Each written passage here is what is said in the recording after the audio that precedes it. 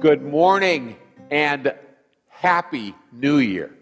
Oh, TGIG, thank God for God that it's 2021 and no longer the year 2020. Folks, this has been, I don't even know what words to use, but it has been probably a year that none of us will ever forget. From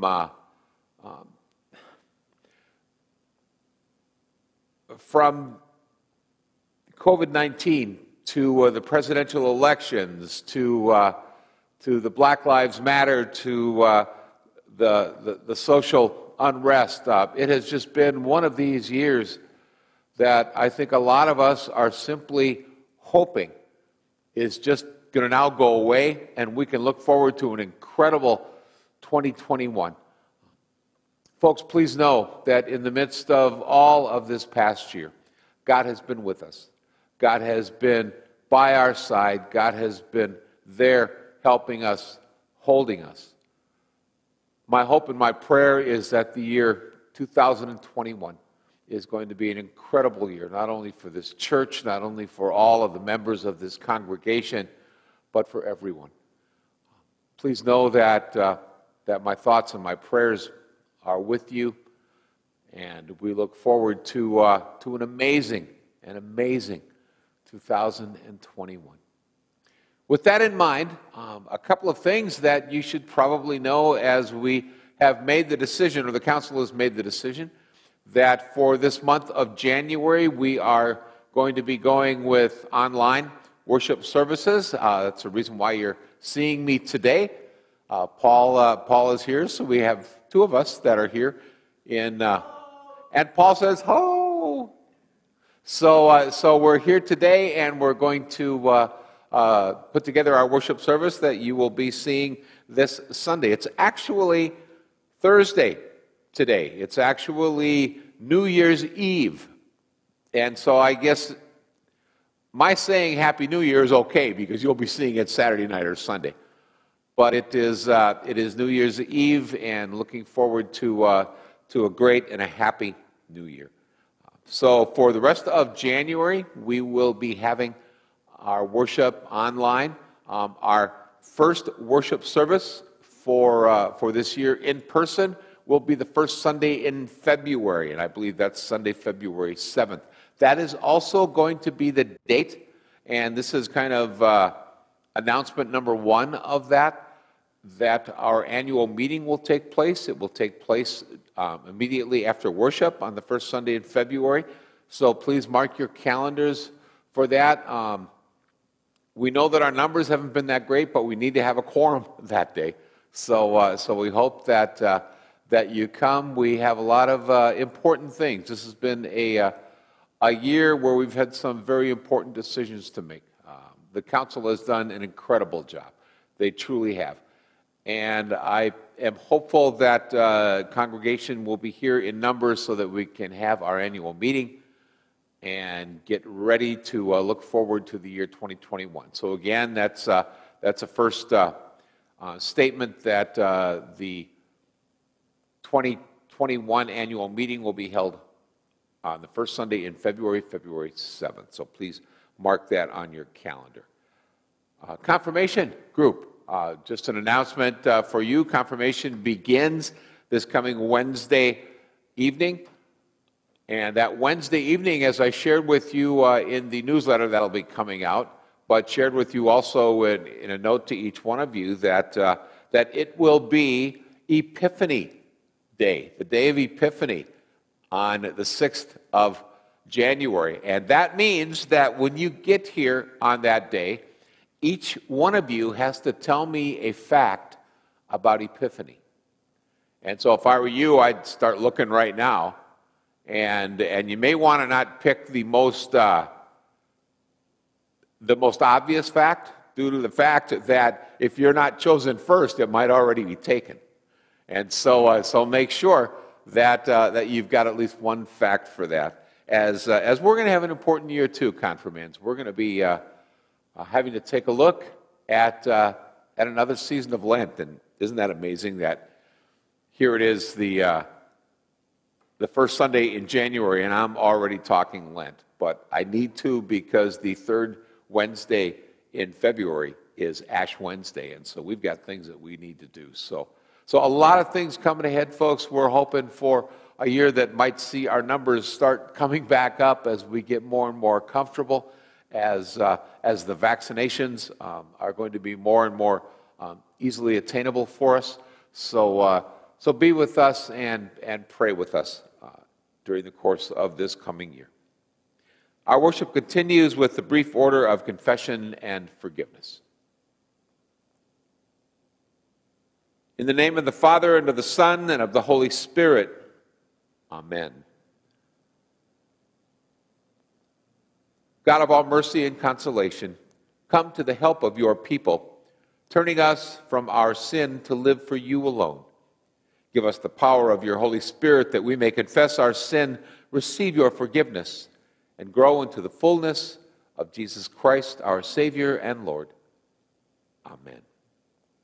Please take a moment at this time for self-reflection as we confess our sins privately before God.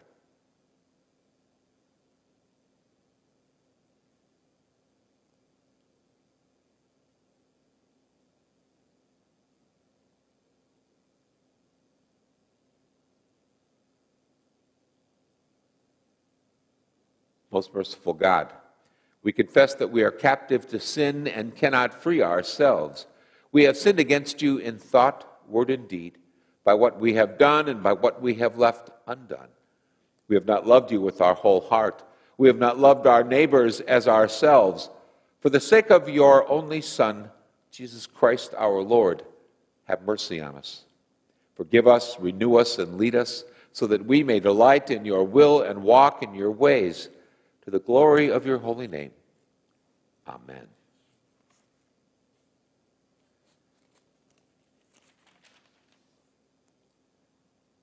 And now in the mercy of Almighty God, Jesus Christ was given to die for us, and for his sake God forgives us all our sins. As a called and ordained minister of the Church of Christ, and by his authority, I therefore declare unto you the entire forgiveness of all your sins. In the name of the Father, and of the Son, and of the Holy Spirit. Amen.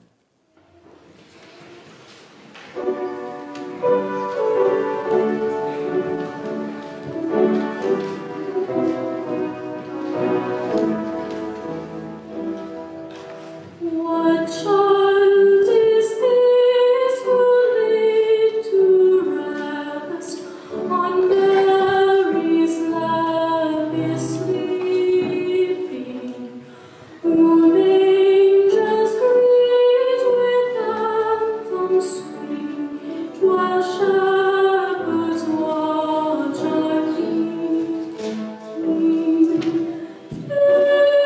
This is Christ the King, whom shepherds guard and angels sing.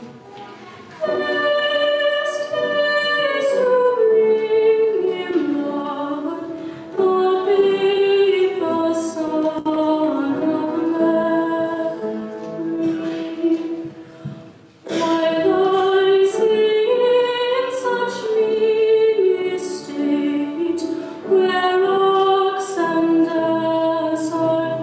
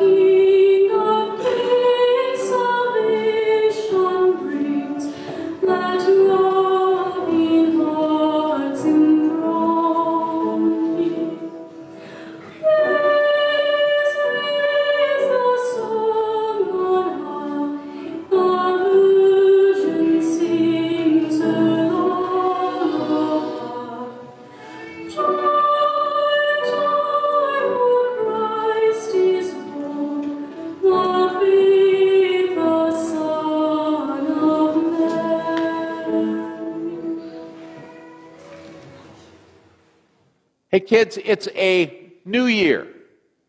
It's a new year, and as a result of that new year, I'm going to start us off with one of my kid talks. And I am standing in front of our altar. Actually, I'm standing in back of our altar, but I'm standing in front of this incredible manger scene that you see before us. All of these carvings are done in olive wood, and they were done in the city where our Lord and Savior Jesus Christ was born, in the town of Bethlehem. And we've had these with us, Janelle and I, now for several years, ever since the first year that we went over to the Holy Land. And as you see, we've got the whole crew here. We've got Mary, Joseph, the babe.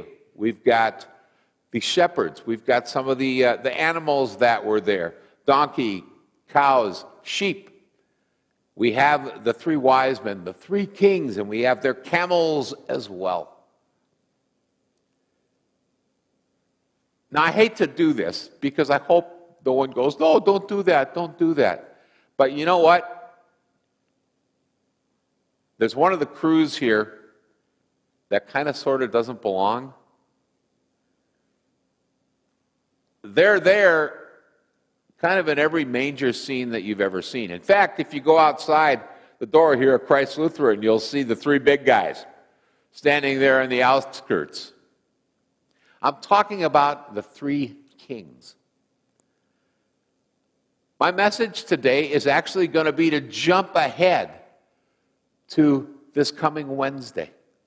This coming Wednesday will be the day of Epiphany. And one of the things that is celebrated during Epiphany is the coming of the Magi, or the three kings. But guess what? They were probably not there on the night that our Lord and Savior Jesus was born. In fact, I'm going to borrow them right now. And I'm going to put them a little bit farther away. I would put their camels here, but who knows, maybe the camels were already there. Most scholars that is, believe that the three wise men, the three kings, the Magi, were there at the earliest, maybe 3 months or so after Jesus was born, and perhaps as much as a year later. Now, because of the scale of these characters, if I were to put them at the right spot and say that it was going to be 3 months before they got here, they would probably be somewhere over in Lake Benton or Ivanhoe, something like that. Because it would take them probably that long, given their size, even on camelback, to get here. But they were important characters, and I talk to you about them because that's what my message is going to be. It's kind of tough to look at that scene and not see the three wise men there. So I am going to put them back. I'm going to put them back so they look wonderfully. They did come. They did gaze upon the Christ child. They did come with their gifts of gold and frankincense and myrrh. And we'll talk a little bit more about that. Let's bow our heads and pray. Kids, if you're out there, you say the words after me, okay? And some of you adult kids could do the same thing. Dear God, we give you thanks for the epiphany of our Lord and Savior Jesus Christ. Amen. The Holy Gospel text for this day, the day of Epiphany, comes to us from the Gospel according to St. Matthew, the 2nd chapter, beginning with the first verse. Now, after Jesus was born in Bethlehem in Judea, during the time of King Herod, Magi from the east came to Jerusalem and asked, Where is the one who has been born King of the Jews? We saw his star in the east, and we have come to worship him." When King Herod heard this, he was disturbed, and all of Jerusalem with him. When he had called together all the people's chief priests and teachers of the law, he asked them where the Christ was to be born. "In Bethlehem in Judea," they replied, "for this is what the prophet has written. But you, O Bethlehem, in the land of Judah, are by no means the least among the rulers of Judah. For out of you will come a ruler who will be the shepherd of my people Israel." Then Herod called the Magi secretly and found out from them the exact time that the star had appeared. He sent them to Bethlehem, and he said, "Go and make a careful search for the child. As soon as you find him, report to me, so that I too may go and worship him." After they had heard the king, they went on their way, and the star that they had seen in the east went ahead of them until it stopped over the place where the child was. When they saw the star, they were overjoyed. On coming to the house, they saw the child and his mother Mary, and they bowed down and they worshipped him. And they opened their treasures, and they presented him with gifts of gold and of frankincense and of myrrh. And having been warned in a dream not to go back to Herod, they returned to their country by another route. This is the gospel of the Lord. Let us pray. Heavenly Father, on this day, we remember the Epiphany of our Lord. Lord, we give you thanks that the manifestation of our Lord has been shown. We give you thanks that Gentiles were now made aware of the fact that Christ, the Lord of all, had been born. Lord, we give you thanks for this epiphany, for this understanding, for this revelation that Jesus Christ is Lord and King. All this we pray in his name. Amen. Friends of Christ, grace to you and peace from God the Father and from our Lord and Savior Jesus Christ. Amen. You may or may not know this, but Epiphany, the Feast of Epiphany, Theophany, and Three Kings Day, all names for Epiphany, is the third oldest and most celebrating tradition and service in our Christian church.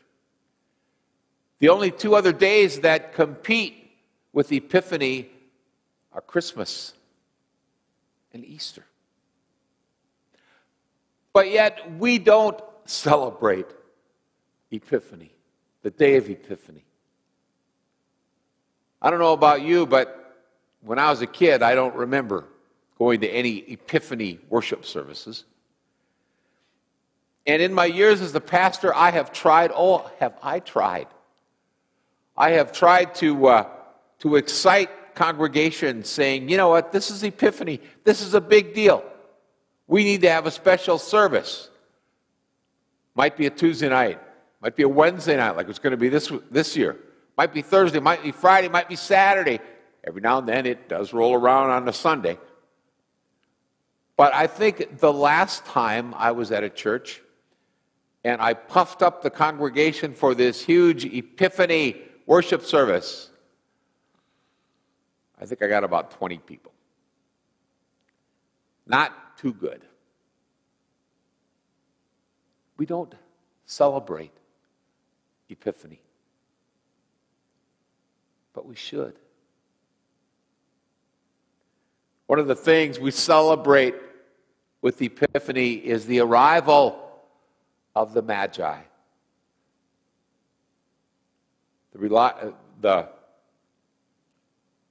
time and the place that brought these scholars, because that's really what they were.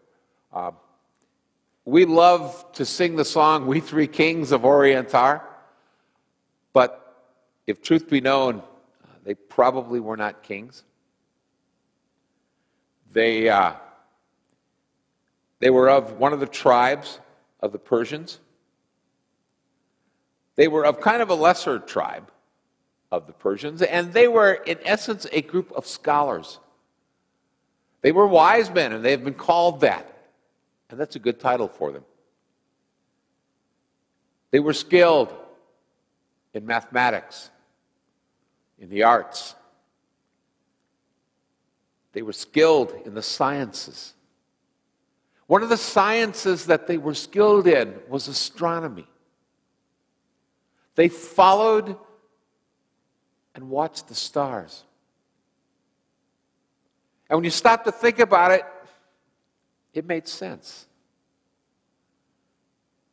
Because in those days, one of the only constants was probably the stars. It was the one thing that they knew, depending upon the time of the season, would be in one place. And then in another time of the season would be in another place. And it never failed. They followed the stars. One of the things that they learned was that for some reason, whenever there was an important event, an important birth, the birth of a king, sometimes new stars or new formations would come to pass. And it would be a sign to them. We believe that's what happened to those Magi, those wise men, as they were watching the stars. That something new, something different came on the horizon. Now we still, to this day, are not absolutely sure what it was. Some suspect that it was Halley's Comet that had come through. Still others, another constellation matched up in the skies. Still other, the ones that just took place on winter solstice just a few days ago. The combining of the alignment of Saturn and Jupiter to the point that they looked at as if they were one. And given the time, given the year, given the place, they were probably at the lowest and closest spot that they were going to be in a long time. I hope that you got an opportunity to get outside and see. I really hope, due to the fact that if you didn't, you're probably not going to see it live and in person in your lifetime, because as some of the people of the know are saying, that it's probably not going to come around this closely again for another 800 years or so. Talk about snooze, you lose on that one. But they followed that star, that constellation, that comet, whatever it was, because they knew something spectacular had happened. Now, there were others that were thinking about this as well. The Romans had an idea also that something was about to happen. King Herod must have had at least some kind of an idea, but he didn't pay it much attention until suddenly these three scholars, and we think there are three. Guess what? We're not sure. There could have been as much as 5 or 6 or 7 of them. However, We seven kings of... It just doesn't sound the same as we three kings. Plus the fact that the numbers have come down to 3 because of the 3 gifts that were given. We'll talk a little bit more about them in a minute. King Herod must have had an idea that something was happening. That idea came to play when suddenly these scholars showed up on his doorstep. They asked him, "Where is this one born king?" Now remember, Herod was king. And the idea that there was another king that was going to be born didn't sit well with King Herod. Now Herod was a good guy in some respects. He built the Temple of Jerusalem. He built other buildings. He was actually, from time to time, kind to the people. On more than one occasion, when there was famine in the country, King Herod would simply absolve anyone of owing any taxes so that they could use their money for food and to take care of their families. However, King Herod was so suspicious that one of the things you did not want to do was get on his bad list. King Herod, during the course of his reign, prior to or during, killed his wife's mother, his eldest son, and 2 other sons. And we may not even know about the relatives and others that he had done away with. In fact, there was kind of a joke that was going around that it was safer to be Herod's pig than it was to be Herod's son. King Herod wanted to know where the Christ child had been born, but it wasn't for any reason that was any good. In fact, we know later in Scripture what he did with the information that he got. It was called the slaughter of the innocents. We'll talk about that at another time as well. The Magi went out, they followed the star, and they came to what is kind of a clue for us. Remember, Jesus was born in a manger. Jesus was born probably, as most scholars believe too, on the side of a cliff or the side of a hill in a cave, a place where they would keep animals. But our scripture tells us that when the Magi got there, when the wise men got there, they came to the house where they were staying. So it may well have been several months later that they arrived. But they did arrive. And they brought with 3 incredible gifts. Gold, the gift for a king. Frankincense and myrrh. Frankincense, the sweet smelling fumes that would be burned, incense that was burned by the priests so that the prayers would go literally up to heaven. And then myrrh, a bitter herb, an ointment used to embalm, so to speak, an individual who had passed away.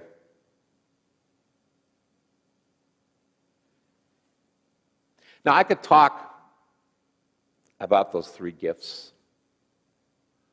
I could certainly talk more about the wise men, the Magi, I could talk about Herod. I could talk about a number of things, but what I'm going to share with you are just three kind of simple facts. If you stop to think about it, and please know I'm not the only one who stopped to think about it, so many have,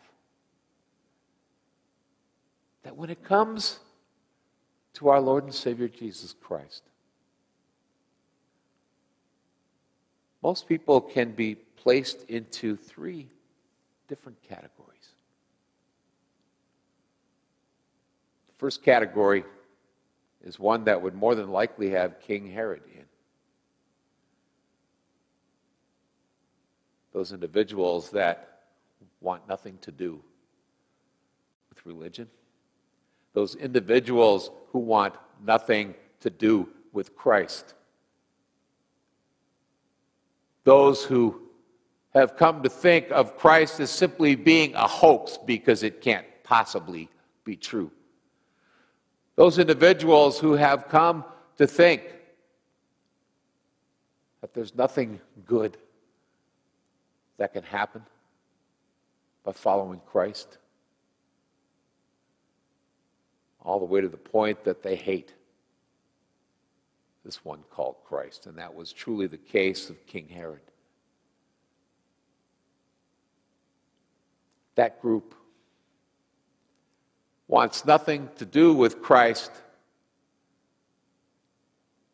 because if they had something to do with Christ, they couldn't do some of the things that they did. Because someone who follows Christ, someone who is a Christian, could never do some of those things unless they hated Christ. And then there's kind of a middle group of people that are kind of, yeah, okay, so what? You know, it's interesting that when these three magi, these three wise men, were told where to look, and they took off to look, none of Herod's priests or scribes went with. Why in the world not? This was an opportunity to see the King of Kings. But they didn't care. It was more important things to do. It was their laws, it was their rules, it was their order that was important to them. Jesus really wasn't that important.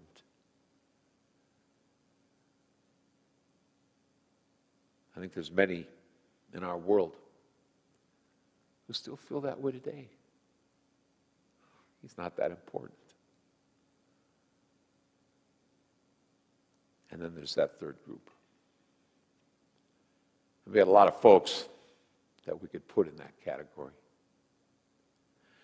We could put those three wise men, for example, who upon coming to the house where Jesus was, where his mother Mary was, walked in, took one look at the child, and bowed down onto their knees, presenting him with gifts of gold and frankincense and myrrh. Or how about those shepherds on the night in which he was born, who first and foremost could not even believe the fact that they had been told? They went to Bethlehem. They walked into the cave where a tiny babe was laid in a stone manger. They took one look at him and they bowed down. They believed instantly. Or to a young 14 or 15-year-old Mary, who when she was told that she was going to be the mother of the Christ child and that this would take place via the Holy Spirit, she believed. She said, "Lord, I am your handmaiden. Do unto me what you will.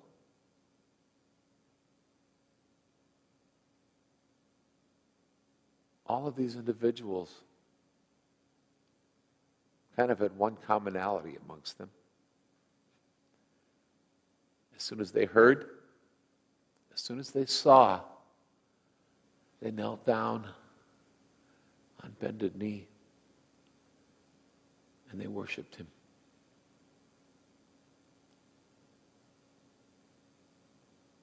We have those that can't stand our Lord. We have those that really don't care, that it's not important. We have those who on bended knee say, yes, Lord, here I am.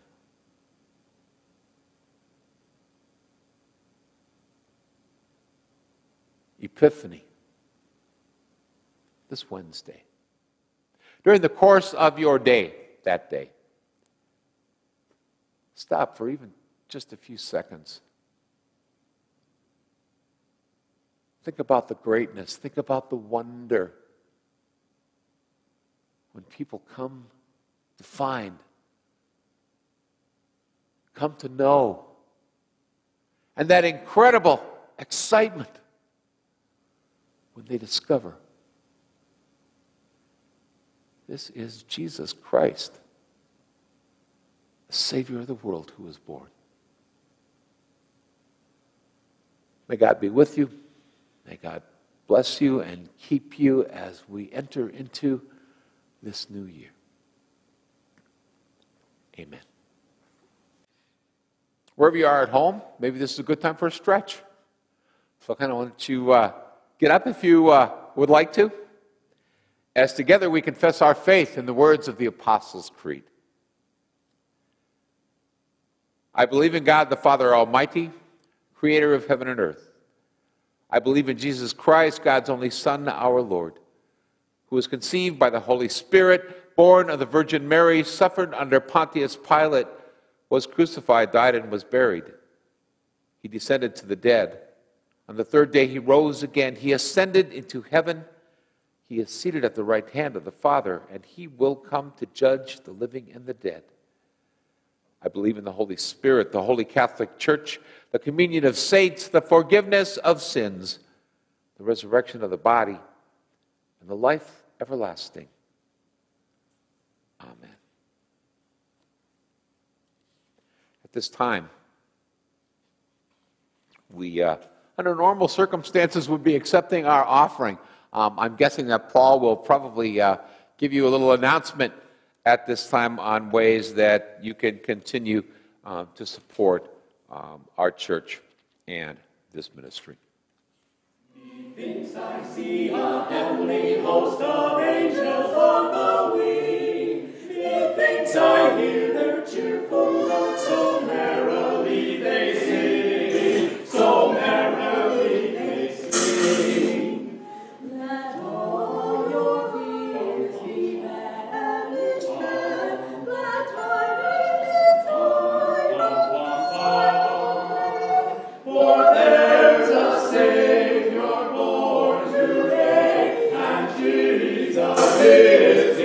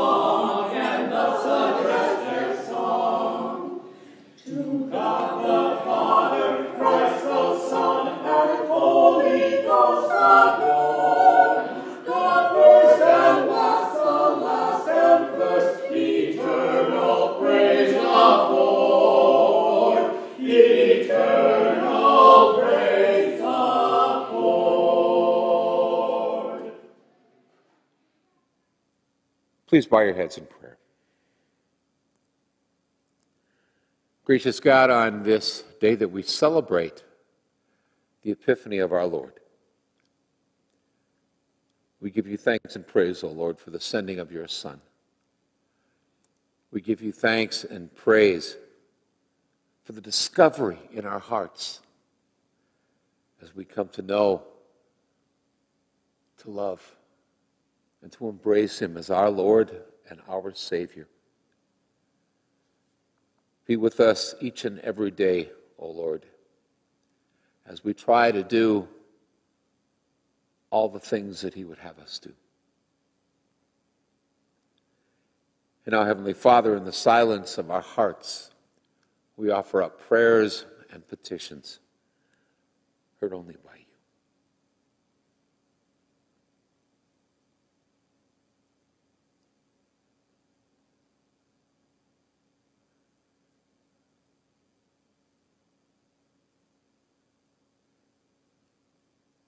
To your hands, O Lord, we commend all for whom we pray, trusting in your mercy.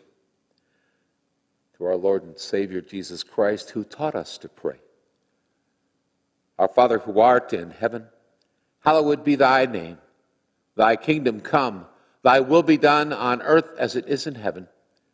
Give us this day our daily bread, and forgive us our trespasses as we forgive those who trespass against us.